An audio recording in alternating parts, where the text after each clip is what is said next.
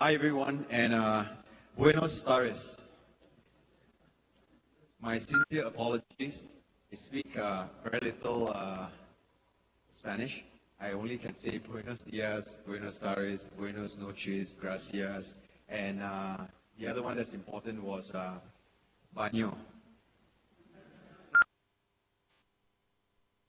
So good afternoon to all of you. I've got my CEO of Alapti, my partner in Latin America, who is here with me, and he will help me translate some of the things that I'm going to share with you today into Spanish. All of you? Sure? Okay, I've got about 200 slides, so I have 40 minutes, so I'll try to be Spanish and I'll speak really, really fast, okay? So let me start by telling you a little bit about the topic that I'm talking about today, and what we call a cyber plague.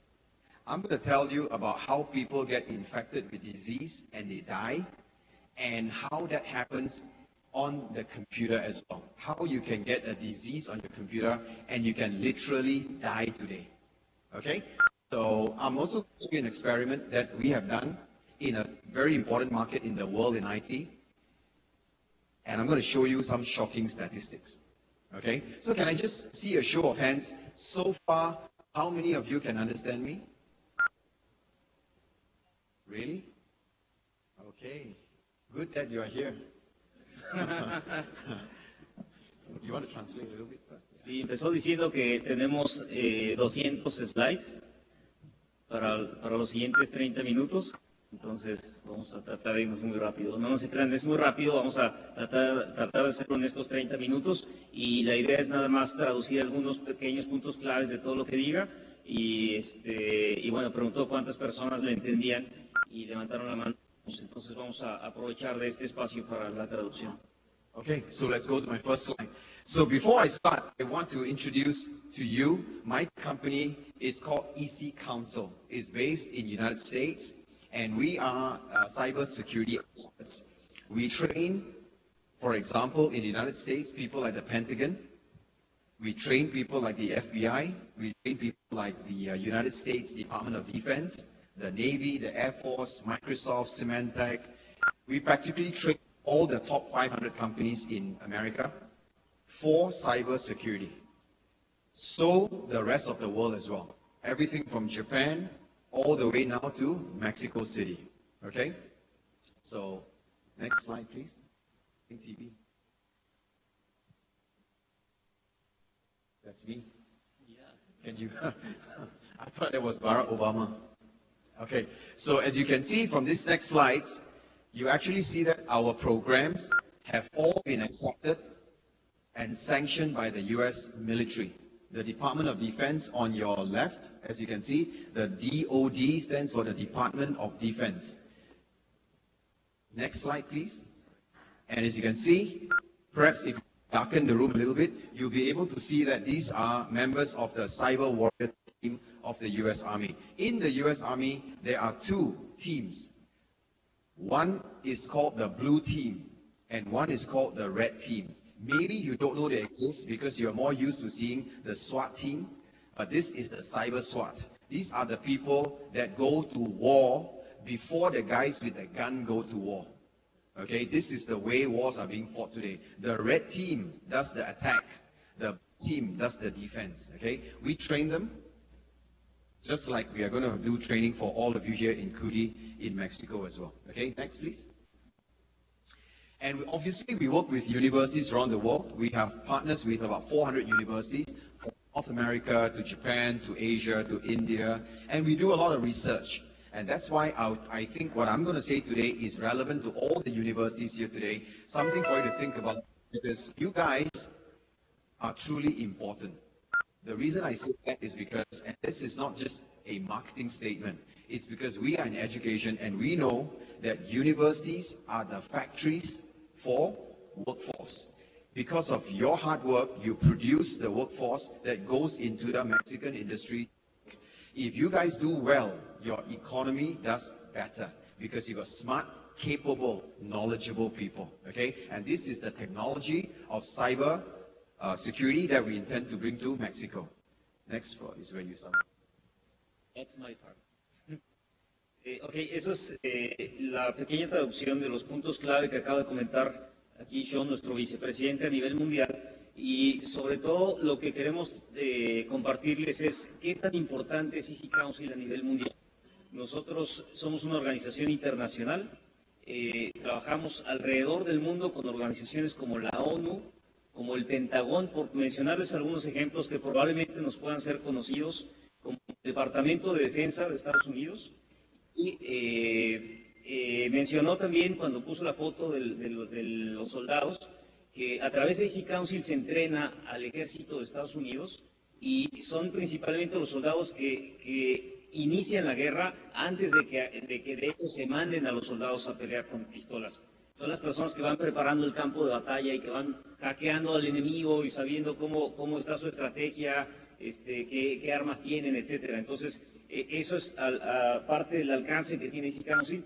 Y por otro lado, mostrarles también que actualmente estamos trabajando con más de 350 universidades alrededor del mundo y sobre todo mostrarles que lo importante que para nosotros es obviamente todo el estudiantes de las universidades, porque los estudiantes de las universidades somos lo que va a pasar en el futuro cercano a la fuerza de trabajo.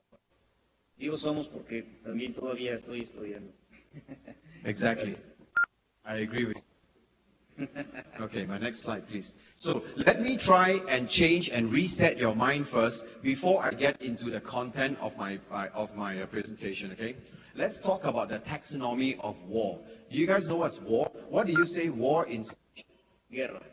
Guerra. Guerra. Guerra, okay? Can you think of a war that happened recently in the world? Which country fight with which country? Do you guys know? Anyone? Anyone? Alguien que sepa la guerra que está pasando actualmente a nivel cibernético y qué país ataca a qué país. Alguien que tenga alguna idea que levante la mano. United States versus who? Who? Russia. Russia. Wow, that was World War II, is it? Can you think of something lately? Like, for example, I'll tell you, have you guys heard of Operation Desert Storm? Desert Storm was a war that US fought with who? Saddam Hussein, remember? Right? So in a war, I want you to think about those questions. When did the war start? When there is a war, you know when the war has started because one country will attack the other country. You will see it on the news, right? You will understand things like who are fighting with who. For example, in this case, the US has started a war against Saddam Hussein, which was the country of, what country was that called? Right, you're right, okay? And what are the targets? They were going after military installations. They are going after chemicals, where they are storing the chemicals. They are going after all the army base, the air force, the radar systems. There is a specific target that they are going for to take down the country quickly. And of course, you know where the war has ended. That is the time they pull the troops out of the country because the main war is over. You know who has won, you know who has lost. You know the damage. How many people die from this side, how many people die from that side, how many aeroplanes were shot down. You know the statistics. But I want to talk to you about cyber war today. So who is waging cyber war today? Which country is fighting which country? Nobody knows. Read every single report you can find on the internet. They'll tell you, we think it's China. By the way, I just want to clarify, I look like Chinese, but I'm not from China, okay? Odette, you understand? Very good, thank you. So I just want to make sure I get out of Mexico alive. So they keep saying that, oh, this is, North Korea versus South Korea. But they say, we think it looks like, but we don't know, right? When did it start? Nobody even knows when it started, but it has started already. Nobody knows when it's going to end because it has not ended. And nobody knows what target they are going after. And the most important thing is, in war, if I take a white piece of cloth and I wave a white cloth, what does that mean? White cloth means what? Surrender, right? You don't shoot someone with a white cloth, right? But in a cyber warfare, there are no rules. There's no white flag. You can't surrender because you don't know who is fighting with you. and they will come again and again and again and again like a disease, and they will wipe you out before you even know it. I give you one example. The US spent almost 4 years developing the next generation of fighter jet. They spent over 400 billion researching the best fighter jet ever. And the plans were stolen, apparently by China. Which means, if I was a country stealing your secret, I have just saved myself 4 to 7 years of research. I've saved all the money. I know exactly what you have done, what you tested, what works, what doesn't work, and I build a better one than you, faster. You'll be surprised that the United States has the most number of patents recorded for research. You know what's a patent, right? They do research and they record a patent. 2 years back, China has overtaken US. They are recording the most number of patents in the world. A country with far less research and development capability, far less money, far less scientific advancement, and they've overtaken the US. Can you imagine how fast that's growing? Now, what about Mexico? Where do you stand? Do you think there's a cyber war rage against you? Do you think so? ¿Ustedes creen que hay guerra contra México a nivel cibernético? Maybe you might think, I don't think so. But I'm sure you read the news, right? About the US NSA spying on all the countries, including all their friends, India, even my country, Singapore, including Mexico. And your president was very angry. So this is to show you a cyber war is something that happens behind all your backs. You don't know. Okay? You want to summarize it? Sí, claro, tengo como un minuto para resumir todas esas palabras, pero básicamente lo que estamos tratando de hacer aquí es cambiar la forma de pensar de cómo se percibe la guerra en el mundo. En el caso de una guerra física, nosotros sabemos normalmente cuándo empezó la guerra, quiénes pelean contra quién, cuáles son los objetivos que está buscando el enemigo, cuándo la guerra ha terminado, cuál es el daño que se logró a través de la guerra, e incluso hay algunas reglas, ¿no? Como por ejemplo esta Convención de Ginebra y los protocolos de guerra que se han creado. Pero en el caso de una ciberguerra no sucede así. Ahí no sabemos quién es el oponente, no sabemos quién está atacando a quién, y qué reglas. Ponía el ejemplo de una guerra física, como cuando se levanta una bandera blanca quiere decir me rindo, ¿no? Ahí muere y ya se detiene la guerra. En el caso de una ciberguerra, esas reglas no existen. Está totalmente fuera de control, no sabemos quién pelea contra quién. Preguntaba si sabemos actualmente quién está peleando contra quién, si hemos escuchado en las noticias algunas cosas. Yo les diré desde el punto de vista de latino, por supuesto que sabemos que Estados Unidos está teniendo problemas con Brasil, que Brasil se está quejando, que Estados Unidos los han hackeado y les han estado sacando información, y los brasileños están sumamente enojados. Y recientemente pasó también un tema con Peña Nieto y con Estados Unidos. También estamos en ese tipo de situaciones. Entonces, está sucediendo en todo momento y es probable que ni siquiera nos demos cuenta. Sí. The most important thing that as an independent country like Mexico is for you to remember that you can outsource a lot of things to another provider, outsource a lot of things to another country, but your security is something that you cannot outsource to another country. And this is precisely the reasons why cybersecurity is important for Mexico. Okay, so let me just go on to my next slide here, where you can see the experts, and these are basically the people that serve the US, and they are saying that today the US is not prepared to handle a cyber attack. Which means if countries come together and want to take down US, they are not ready. Can you imagine? You're talking about the country that spends the most on defense. Do you know how much US spends on defense every year? They spend more than the next 6th biggest country in the world. So if you add France, you add Germany, you add China, you add, I can't remember which are the other 2 countries, but if you add the 6 countries that spend on security, they cannot challenge even the United States spending. And yet they say, we are not for cyber war. We are ready for a physical war. If you want to use missiles, tanks, warship, aeroplane, yes, we can. Cyber warfare, we cannot. But here's the problem. Every physical hardware that you have, you think that it's controlled by a software? That's what all of you are doing, right? And today the US is starting to realize, and that's why they're putting all their investment not in missiles anymore, into cyber warfare. Because why should you have a missile that is controlled by a software system and another country can take advantage and control of that system? So what's the point? Your kinetic weapons are managed by another country. And this is obviously not surprising to you. The United States has the largest number of nuclear power plants, more than 110 active nuclear power plants. If they can take down one power plant in Japan, you know Fukushima, the problems of Fukushima, can you imagine if they take down 2 or 3 in the United States? That is what they have to learn to take control of. Okay? Next slide, please. We have like 15 more minutes. Good. So I go really fast, okay? So same, the United Kingdoms in Europe, the same thing they are doing is to take advantage of the security of their country as well. Okay? Next. So my topic here talks about a disease called the bubonic plague. Now some of you may have heard about this. Next slide, please.